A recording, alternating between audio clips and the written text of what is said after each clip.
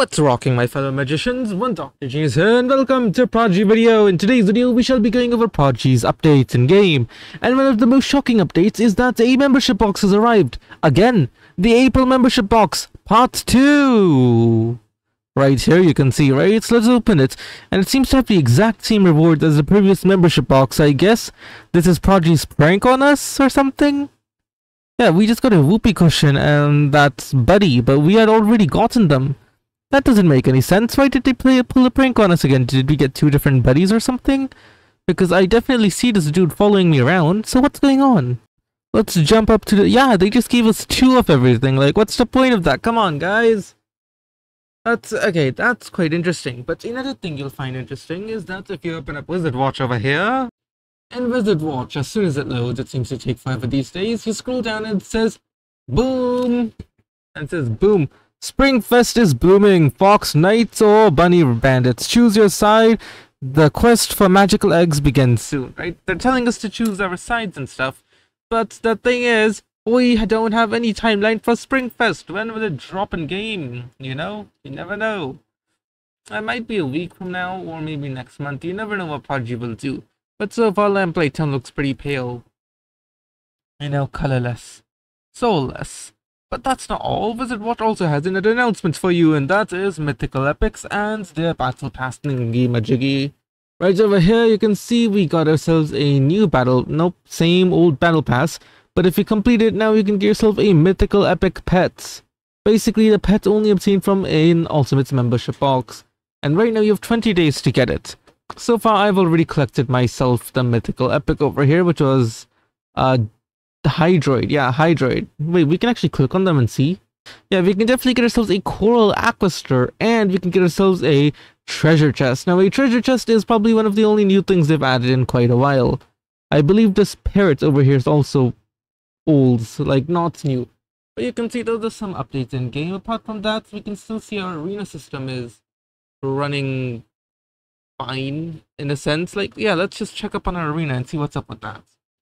If we click on our arena, you can see our keys seem to refresh every day and you can go into battle and get goals.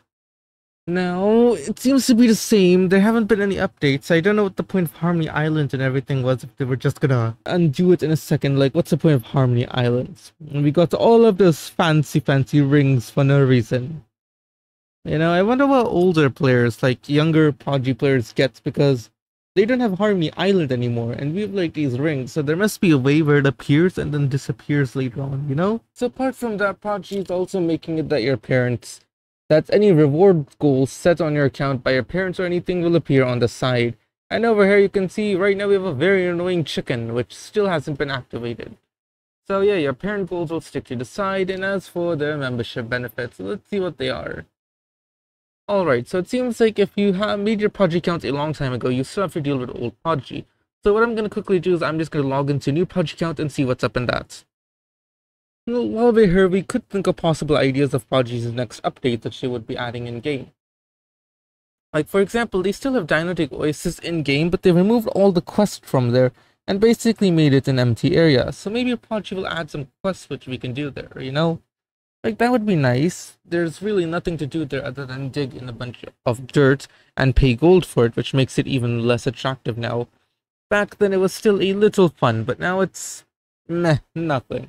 Nothing to do there. Maybe they could add some sort of new update in game. It's really speaking, it's not that hard, okay? Yeah, it's not that hard. No apology, it's not that hard to do, but, you know, the update pace in Prodigy has become a lot slower than what it used to be. It's taking way longer. Now, just a little disappointing, honestly. There haven't been that many updates, not too many items. Sure, they did add the Puppet Master thing, but that was finished very quickly. Now, I do understand that their main goal is maths, but they do have to understand that the game does need story to be intriguing. Like, it removes quite a bit of motivation to play the game. So, you know, that's a little disappointing that they didn't enhance the story, because honestly this could be a good story basis, but no, they just decided to kill off the Puppet Master and everything and haven't introduced anything new, nothing about the lore. All the old things have been deleted.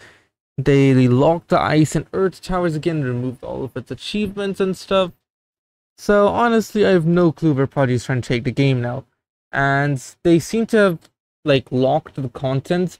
Like members are experiencing different things, non-members are experiencing different things, which is interesting. And over here you can see this is their like new membership thing over here. If you click on it, it shows you this pop-up in game, and then you can purchase membership using another device and everything over here, which is interesting, I guess. But the continue button has also been moved to the top of the screen, which is a little weird. But yeah, that's basically everything that Prodigy's been just tossing in game at players. Now, I think that's gonna be all for this video. I hope you guys found this interesting, got to see Prodigy updates, and some of my thoughts on Prodigy. And if you did, please do make sure to hit that subscribe button, give this video a humongous thumbs up, and I'll be catching y'all next time. One Dr. Genius out the house. Thank you for watching, and bye!